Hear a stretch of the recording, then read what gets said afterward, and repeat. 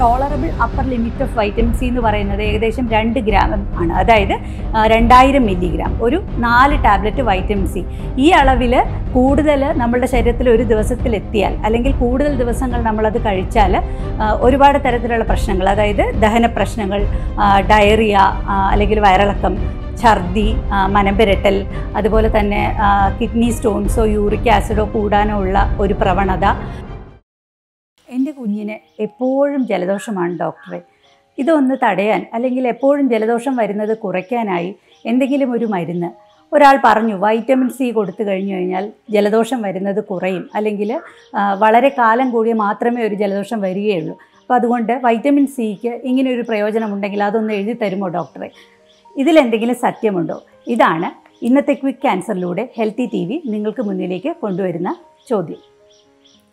ശരിക്കും പറഞ്ഞാൽ മറ്റ് വൈറ്റമിനുകൾ പോലെ തന്നെ ശരീരത്തിന് വളരെ അത്യന്താപേക്ഷിതമായ ഒരു വൈറ്റമിൻ തന്നെയാണ് വൈറ്റമിൻ സി എന്നുള്ള കാര്യത്തിൽ തർക്കമില്ല.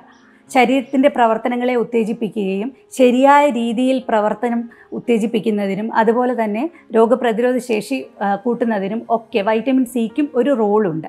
എന്നാൽ ജലദോഷം തടയാനോ അല്ലെങ്കിൽ അത് വരുന്ന ഫ്രീക്വൻസി കുറയ്ക്കാനോ വൈറ്റമിൻ സിക്ക് കഴിയും എന്ന് തെളിയിക്കുന്ന പഠനങ്ങൾ വളരെ കുറവാണ്. അതുകൊണ്ട് തന്നെ ഡോക്ടർ നിർദ്ദേശിക്കുന്ന അളവിൽ, നിർദ്ദേശിക്കുന്ന കാലം നിങ്ങൾക്കൊരു ഡെഫിഷ്യൻസി ഉണ്ടെങ്കിൽ മാത്രം വൈറ്റമിൻ സി കഴിക്കുന്നതാവും ഉത്തമം. പിന്നെ ഇപ്പോൾ ലഭിക്കുന്ന വൈറ്റമിൻ സി, മാർക്കറ്റിൽ ലഭിക്കുന്ന വൈറ്റമിൻ സി 500 മില്ലിഗ്രാം ടാബ്ലറ്റുകളായിട്ടാണ് ലഭിക്കുക.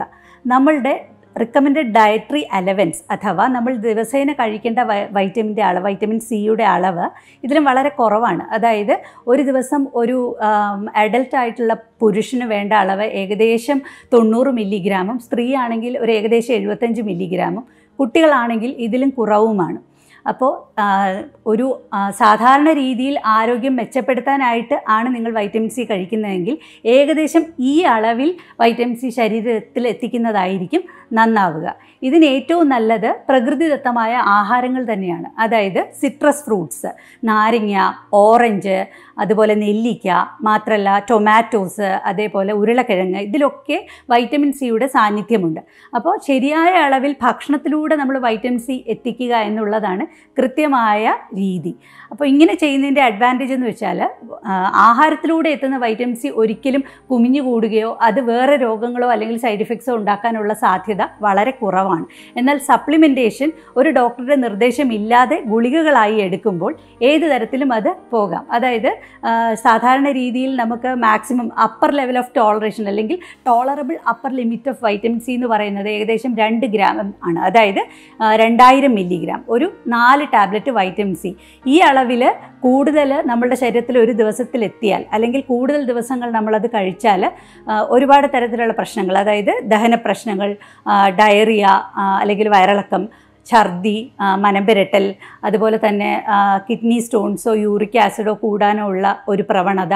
കൃത്യമായി ഇന്ന അളവിൽ ഇന്നത് കഴിച്ചാൽ സ്റ്റോൺ വരും എന്നല്ല, പക്ഷേ ഓക്സലേറ്റ് എന്നുള്ള ഘടകം അതിൻ്റെ എക്സ്ക്രിഷൻ കൂട്ടും എന്നുള്ളത് കൊണ്ട് തന്നെ വൈറ്റമിൻ സി അധികം അളവിൽ കഴിച്ചാൽ കിഡ്നി സ്റ്റോൺസ് കൂടുതലാവാനൊരു സാധ്യത ഉണ്ട് എന്നാണ് പഠനങ്ങൾ പറയുന്നത്. അപ്പോൾ അതുകൊണ്ട് വൈറ്റമിൻ സി എടുക്കുകയാണ്, സപ്ലിമെൻറ്റേഷൻ വേണം എന്നുള്ള ഘട്ടങ്ങളിൽ ഒരു ഡോക്ടറെ കണ്ട് അല്ലെങ്കിൽ ഒരു ഫിസീഷ്യനെ കണ്ട് അദ്ദേഹത്തിൻ്റെ നിർദ്ദേശപ്രകാരം കൃത്യമായ കാലയളവിൽ മാത്രം കഴിക്കുന്നതാവും ഉത്തമം. അഥവാ നിങ്ങൾക്ക് പ്രതിരോധശേഷി കൂട്ടാനാണ് ആഗ്രഹം എന്നുണ്ടെങ്കിൽ ആഹാരത്തിലൂടെ മേൽപ്പറഞ്ഞ ഇലക്കറികളും അതുപോലെ തന്നെ സിട്രസ് ഫ്രൂട്ട്സും ബാക്കിയുള്ള പഴവർഗ്ഗങ്ങളും ഒക്കെ ഉൾപ്പെട്ട സമീകൃതമായ ആഹാരം കഴിക്കുന്നതിലൂടെ വൈറ്റമിൻ സി ശരീരത്തിൽ എത്തിക്കുന്നതായിരിക്കും മെച്ചപ്പെട്ട ഒരു ഓപ്ഷൻ. അപ്പോൾ കാര്യം വ്യക്തമായി കാണുമെന്ന് വിചാരിക്കുന്നു. വൈറ്റമിൻ സി കഴിച്ചതുകൊണ്ട് മാത്രം ജലദോഷം വരാതിരിക്കുകയില്ല. ഇനി ജലദോഷം വരാതിരിക്കാനാണെങ്കിൽ റെസ്പിറേറ്ററി ഹൈജീൻ പാലിക്കുന്നതാവും കുറച്ചും കൂടെ ഉത്തമം. എപ്പോഴും ജലദോഷം അല്ലെങ്കിൽ പനിയുള്ള ആൾക്കാരിൽ നിന്നും ലേശം വിട്ടു നിൽക്കുക. മുഖം തൂവാല അല്ലെങ്കിൽ കർച്ചീഫ് എന്തെങ്കിലും കൊണ്ട് മറയ്ക്കുക. അത്തരം ആൾക്കാരുമായി അടുത്ത സമ്പർക്കത്തിൽ വന്നാൽ കൈകൾ സോപ്പിട്ട് കഴുകിയതിന് ശേഷം മാത്രം ഭക്ഷണം പാകം ചെയ്യുകയും കൊച്ചുകുട്ടികളെ എടുക്കുകയും ഒക്കെ ചെയ്യുക. ചെറിയ കുഞ്ഞുങ്ങളെ എടുക്കുമ്പോൾ നമുക്ക് ജലദോഷം അല്ലെങ്കിൽ ഫ്ലൂ പോലത്തെ അസുഖങ്ങൾ ഉണ്ടെങ്കിൽ എപ്പോഴും മുഖം മറച്ചതിന് ശേഷം മാത്രം എടുക്കുക. പാല് കൊടുക്കുന്ന അമ്മമാരാണെങ്കിലും ഇക്കാര്യം പ്രത്യേകം ശ്രദ്ധിക്കുക. മുഖം മൂടിയതിന് ശേഷം മാത്രം കുഞ്ഞുങ്ങളെ പാല് കൊടുക്കുക, അങ്ങനെയുള്ള കാര്യങ്ങൾ ശ്രദ്ധിക്കുക എന്നുള്ളതാണ് കൂടുതലായിട്ട് ജലദോഷം വരാതിരിക്കാൻ മെച്ചപ്പെട്ട ഒരു രീതി. അപ്പോൾ അതുകൊണ്ട് വൈറ്റമിൻ സി സപ്ലിമെൻറ്റേഷൻ കൊണ്ട് മാത്രം ജലദോഷം വരാതിരിക്കില്ല. ഈ കാര്യങ്ങളൊക്കെ കൂടെ ശ്രദ്ധിക്കുക. അഥവാ അങ്ങനെ വേണ്ടിയ ഒരു അവസ്ഥ വന്നാൽ ഒരു ഫിസിഷ്യനെ കണ്ടതിന് ശേഷം മാത്രം അത്തരം ഗുളികകൾ എന്ത് വൈറ്റമിനുമാകട്ടെ ഉപയോഗിക്കുക എന്നുള്ളതാണ് ജനറലായിട്ട് പറയാവുന്ന ഒരു സന്ദേശം. അപ്പോൾ ഉത്തരം വ്യക്തമായി കാണുമെന്ന് വിചാരിക്കുന്നു. ഈ അറിവ് എല്ലാവരിലേക്കും എത്തിക്കാൻ നിങ്ങൾ സഹായിക്കുമല്ലോ. കൂടുതൽ സംശയങ്ങളും ചോദ്യങ്ങളുമൊക്കെ ഞങ്ങൾക്ക് ഇൻബോക്സിലേക്ക് മെസ്സേജായോ അല്ലെങ്കിൽ കമൻസായോ അയയ്ക്കുക. കഴിയുന്നത്ര വ്യക്തമായി ഞങ്ങൾ ഉത്തരം പറയാൻ ശ്രമിക്കുന്നതാണ്. കൂടുതൽ അറിവുകൾക്ക്, ആരോഗ്യ സംബന്ധമായ സംശയങ്ങൾക്ക്, വിശ്വസനീയമായ ഉത്തരങ്ങൾക്ക് ഹെൽത്തി TV ലൈക്കും സബ്സ്ക്രൈബും ചെയ്യുക. നന്ദി.